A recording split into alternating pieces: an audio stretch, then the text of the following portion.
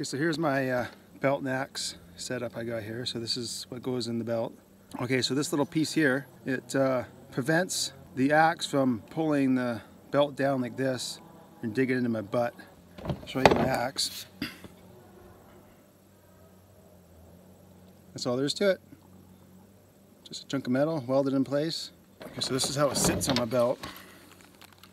Right, and then the reason I got this leather here is that the axe head swings right here, right? Before, the axe head would swing up and pinch my butt between the leather and the axe head. So easy, right? So that's all there is to it.